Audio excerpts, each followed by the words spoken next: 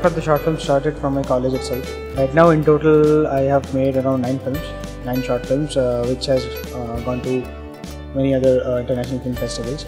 So when I got a chance in Pickurflick.com, when I saw this event is being organized, that time I submitted my film, it got selected, and of course it was a great experience here. First of all, my experience was very good working with this team members because we are colleagues in company working together. So overall till now I have been part of one film, Awaz, which is a very supporting role. The main lead is Rohan here, and we are still working on new projects coming up which will shortly come on the screen. Hope to see it soon. Okay, coming to my journey, so I met Priyam in the company itself, my organization, and then we started making movies.